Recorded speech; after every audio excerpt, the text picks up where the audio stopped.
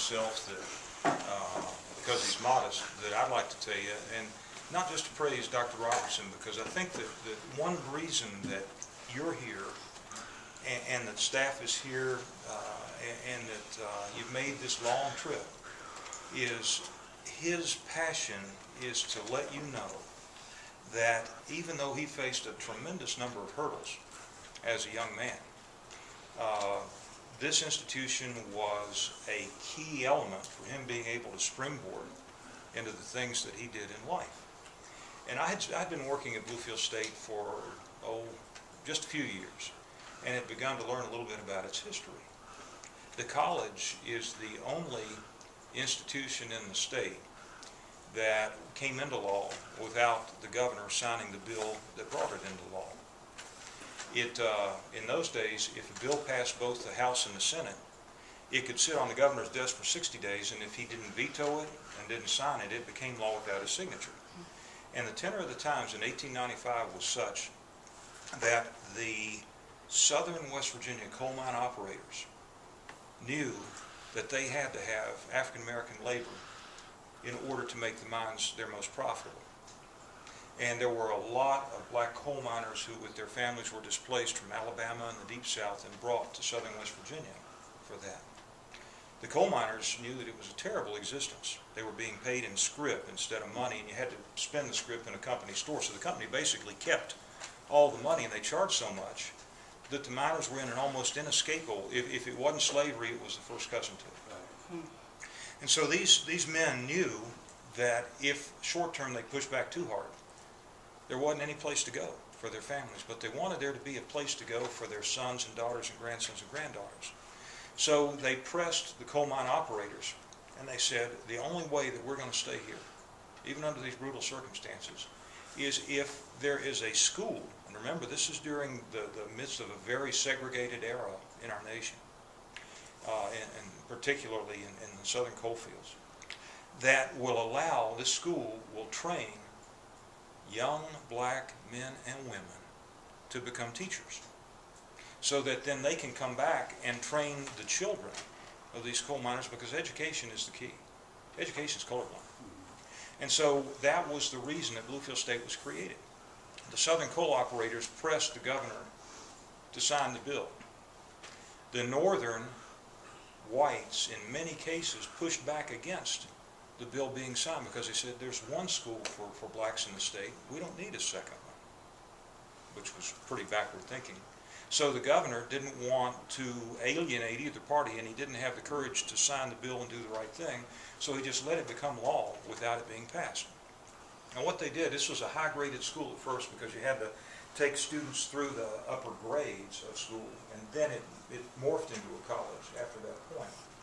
But in our first, I think it was 8 years of existence, Jim, that after the initial appropriation of around $10,000, college didn't get any more money.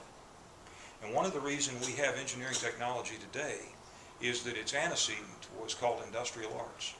And the young men who came here had to learn how to build the buildings that they would live in and study in.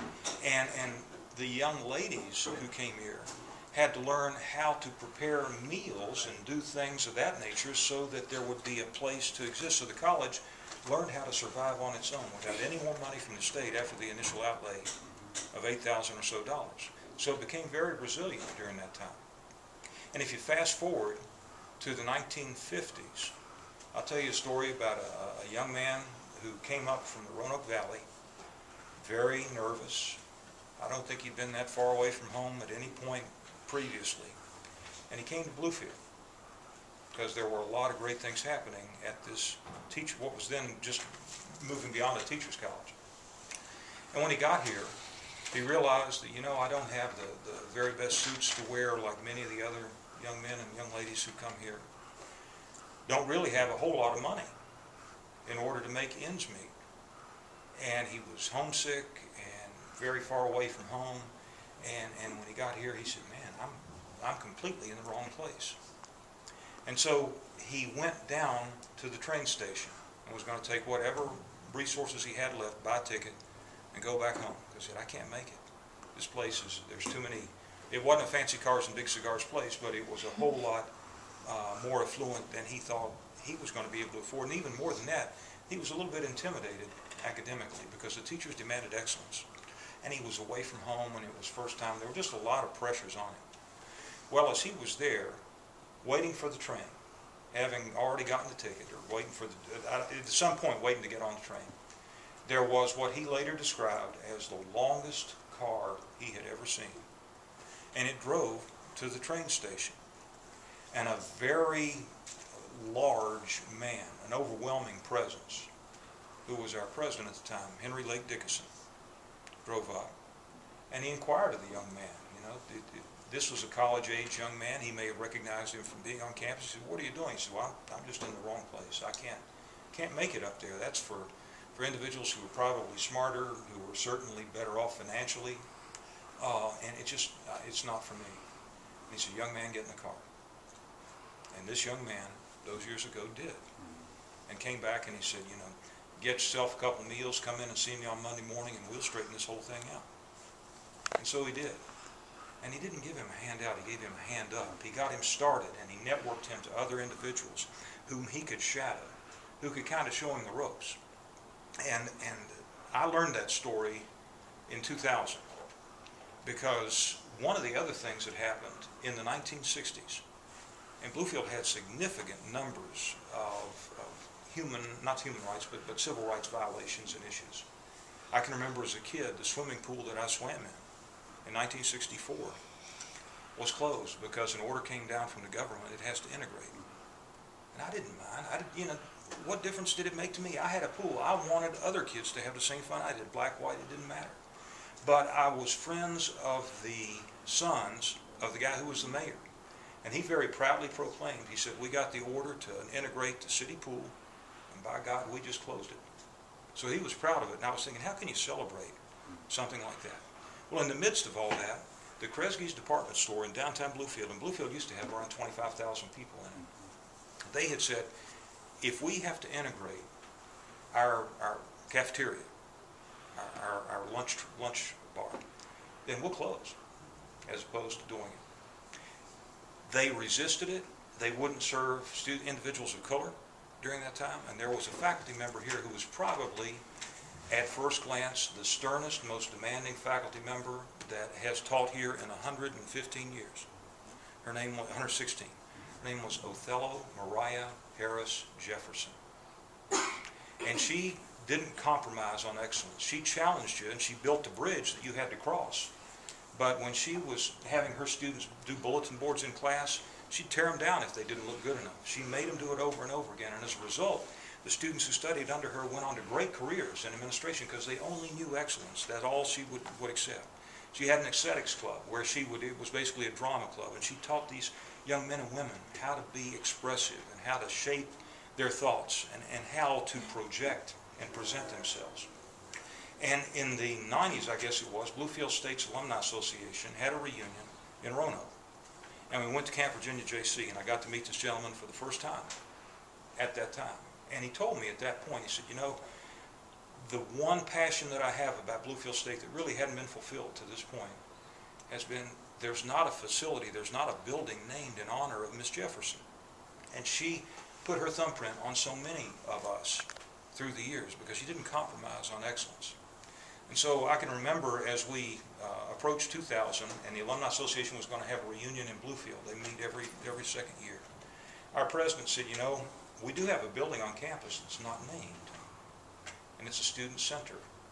And I thought from discussions with Dr. Robertson, I said, how appropriate that would be because she was so student-centered. What better thing to do than name the student center after somebody who was student-centered? So I mentioned it to him, and he took it from there and got it passed by our board and other folks and so forth. He rolled it out. And before the official announcement came out, I said, there's one individual that I need to call, because I asked for the honor of calling. And I was able to make that call. And he was almost moved to tears. He was choked up and very emotional. So he came up in 2000 for the official dedication of the Othello Mariah Harris Jefferson Student Center. And we'll visit that in just a little while. But I learned of his passion for the institution. And then a few years passed, and he'd relocated in Tampa, 13571 Avista Drive, okay, That's it. in Tampa. And I'd stayed in touch with Tampa because there's a former Bluefielder who coaches at Pasco Hernando Community College in basketball, Bobby Bowman, who's kind of a legend, and a lot of the Princeton Rays baseball players, which is about 12 miles away, made it to the major leagues with Tampa. So I kind of followed their careers during that period of time. And then began to see things anecdotally about this gentleman who always dressed very correctly, always had his lapel handkerchief tucked in neatly, who was communicating that same "yes you can" message to another generation of students. And that's how I found out where you had moved from that point, not directly, but indirectly, because when you do the right things, people find out about it, and you impact people for the right reasons. So as he's come back today, it's an honor for me to be able to share that story, and I know I've talked for quite a long time, and I apologize for that. But I think it's really important that you understand the fabric of Bluefield State College is individuals like Dr. Robertson. And the whole reason that he's here is to say you can too.